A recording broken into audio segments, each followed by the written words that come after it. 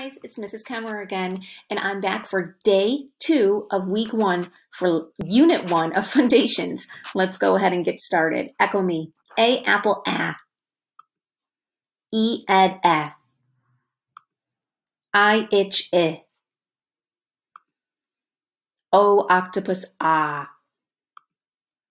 U up a. WH whistle w. CH chin ch. SH ship sh. TH thumb f.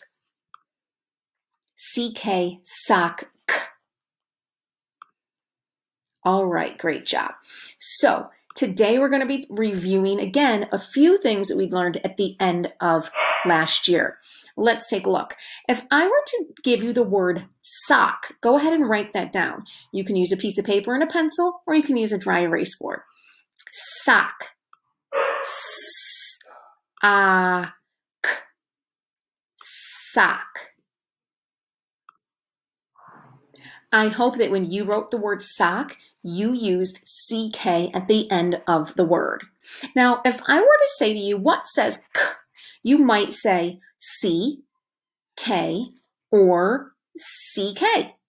If I was to ask you what says W, you would probably say, Mrs. Kemmerer, the letter W says W, and WH says W.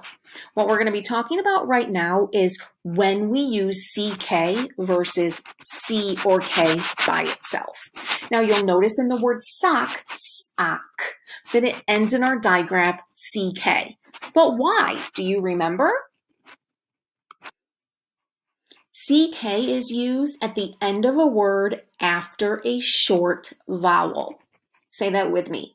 CK is used at the end of the word after a short vowel. So we have the word sock. It ends in the k sound, which is after a short vowel, and it's at the end of the word, sock. Now I'm going to clear this. Let's go ahead and build the word milk. M-I-L-K, milk. And you write that along with me, okay, guys? M-I-L-K.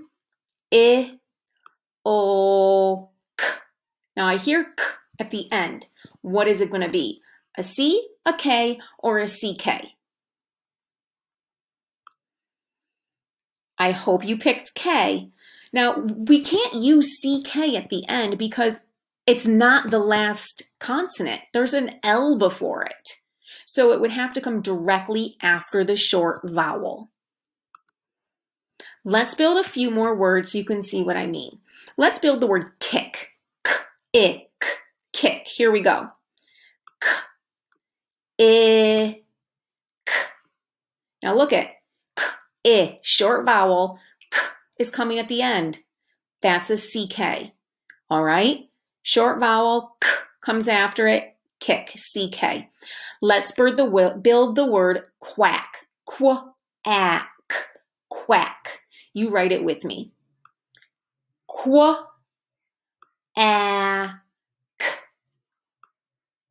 quack. Short vowel ends in CK because the k sound comes directly after the short vowel. Quack. One more word. Can you build the word chuck? Chuck. Chuck. Here we go. Ch. K. What's it gonna be? You betcha. CK. Short vowel. Next sound is k at the end of the word. It's a CK. Now, we have a new sound to learn, okay? When we see this, it is TCH. We say TCH, catch, ch. Let's try that again. TCH, catch, ch. TCH says ch, just like CH, chin, ch. TCH, catch, ch. So let's go ahead and write another word. I'm going to build it. You're going to write it. I'm going to build the word catch. Let's tap. K-A-Ch, catch. Here we go. K-A-Ch, catch. C-A-T-C-H. In the word catch, what says ch? I hope you said TCH. Now, this is not a digraph. Even though TCH lives down here with our other digraphs, di means two. All right, so that's why WH, 2 letters, CH, 2 letters, SH, 2 letters. But TCH, this card has 3 letters on it. This is called a trigraph. Di means 2, tri means 3. And you can almost think of it like a triangle. 1, 2, 3, tri. So TCH is a trigraph. So TCH is a trigraph and it is only used after a short vowel, okay? Only used after a short vowel. Let's go ahead and write some more words. Let's build the word pitch. P-itch. Pitch. Here we go. P-itch. Short vowel. Then we hear ch. So it is TCH. How about the word match? M-a-ch, match. Let's write it. M-a-ch.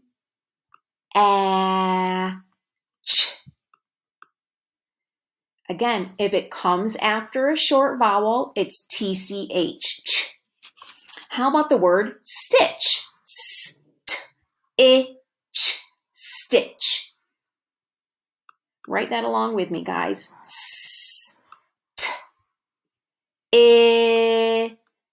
So if it's a short vowel, itch, you already know what's going to come next. Our trigraph, TCH. Make sure you've got all those written. Now I'm going to give you guys a couple of words that I want you to write, and you're going to have to decide if you're going to use CH or TCH, okay? So you're going to write them, and then I'm going to build them. Hopefully we're on the same page. Let's go ahead and write the word itch. Itch, itch. Write it. Itch, itch. Remember, has to come after a short vowel, and it's TCH. Next word, bench. B-e-n-ch, bench. Write it. Bench. B-e-n-ch.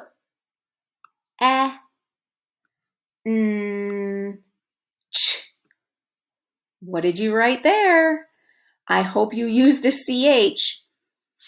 Now, remember, the rule is it's only TCH if it comes directly after the short vowel. We have a consonant here, so we can't use a TCH. It has to be the CH card, okay?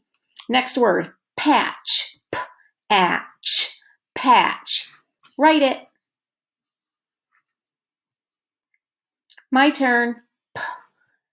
P-atch, atch. Short vowel, then I hear the ch. TCH. All right, let's do one more. Pinch. P-inch. Pinch. Write it.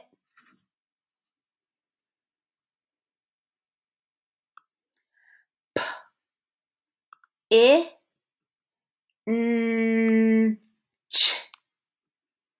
Ch. If you used a CH for that one instead of a TCH, go ahead and kiss your brain because you are correct.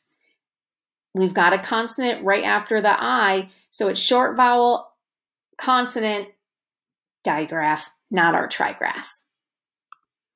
So how do you spell ch after a short vowel? T-C-H. You got it. I'm going to clear these cards and I'm going to build 2 words, so get ready. The first word I'm going to build is scrap. All right, and you can write this with me if you want. Scrap. Scrap. Now, just as I'm stretching these sounds out, as I'm looking for the letter tiles, you should be doing that too when you're trying to write words that you're not really quite sure how you spell. The next word I'm going to write is match.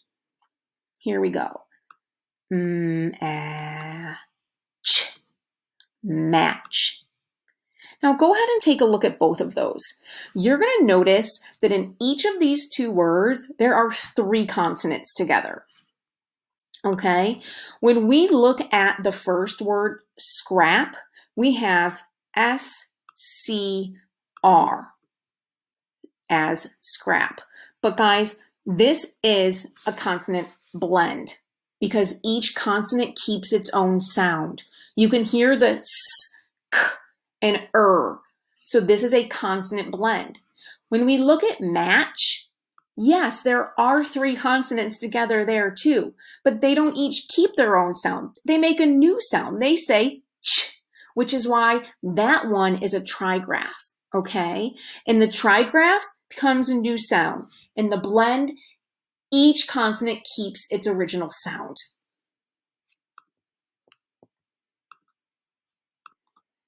Now, if we were doing this lesson in school, we would be opening up our student notebooks and going directly to the spelling rules section so that you could add the rules for CH and TCH, but we're not. When we come back, we'll get to that. For now, I want you to write CH, crunch, and pinch. Practice writing crunch and pinch. And for TCH, I'd like you to practice writing pitch and latch. And go ahead and add those to your paper or board now. Crunch, pinch, pitch, latch. 4 words for you to practice writing down. And the next thing we're going to talk about, and this is going to be our final thing for today, are our Fundations trick words. In kindergarten, 1st grade, and 2nd grade, we learned a lot of trick words. In level 3 for Fundations, the trick words are all the words you've already learned. We're just working on them again to make sure you really know them. So by the end of this year, you really want to be able to know how to read and spell our trick words. Now with our trick words, these are ones that we really have to memorize and become familiar with because we can't sound them out. They're just words that we need to know. So when we are looking at these words, we need to practice them as often as you can. And all of your 3rd grade teachers have been giving you guys slides for you to practice these words. These are the words you need to know. The first word we're going to look at is the word have. Have. Now, I can't tap that out, so we can just write it in the air with our finger, write it on your board, write it with your pencil. Have. I know this one. Have.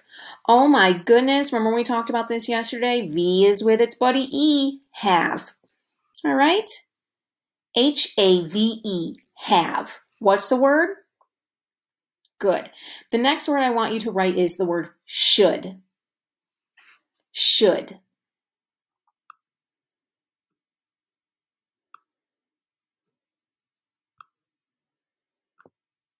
I hope your paper is looking like mine. What's the word? Should. Let's spell it. S-H-O-U-L-D, should. You spell it for me. Awesome job, guys. That's it for today. Thanks so much for joining me. We'll see you soon. Bye.